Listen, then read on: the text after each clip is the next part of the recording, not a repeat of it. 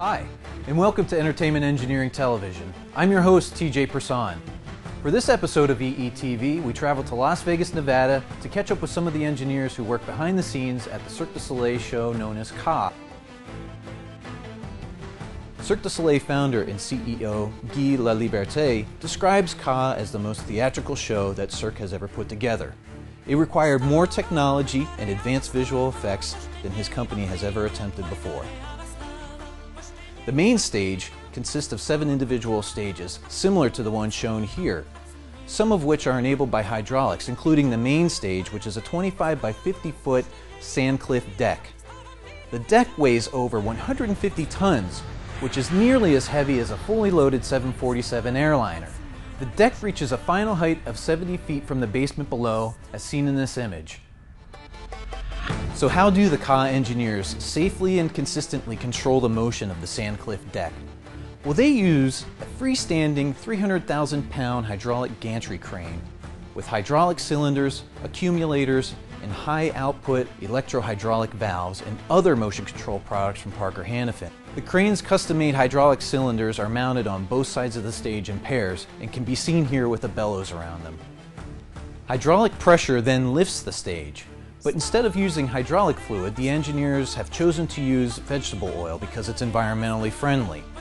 The hydraulic lifting system's power unit consists of 5 250 horsepower motors and Parker-Hannifin PE 145 and 105 series tandem axle piston pumps. The pumps, as shown here, provide a total flow output of over 650 gallons per minute. The piston pumps were originally intended for industrial applications, but because of their compact design, CA engineers considered them optimal for the theater environment. The piston pump's low noise level was also desirable to the engineers because it was very quiet during stage performances. Once lifted, the sand cliff deck is then tilted at a 100-degree angle. It is also rotated 360 degrees during performances. The main stage tilts at a rate of 2.5 degrees per second until it reaches 100 degrees. Parker-Hannifin D3 FH valves are used for positioning of the stage. These proportional servo valves have onboard drive amplifiers. They incorporate the use of advanced drive electronics for continuous monitoring of the valve spool locations so that CA engineers can achieve the repeatability that is necessary for safe and consistent operation. Using a precision-lapped spool and sleeve with 4 configured control positions, the valve can shift from center to either side.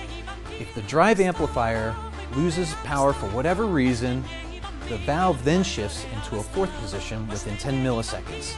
The 4th position blocks all 4 ports, and all crew members and CA performers are safe until normal operating procedures can resume. Parker D81 FH valve is used to control the 100-degree slant of the sand cliff deck. These are 2-phased pilot-operated solenoid valves with electronic spool feedback and integrated electronic control. Both the D3FH and the D81FH are characterized by repeatability and high dynamic performance. And there you have it, taken straight from the pages of Entertainment Engineering magazine. Be sure to check back for the next episode.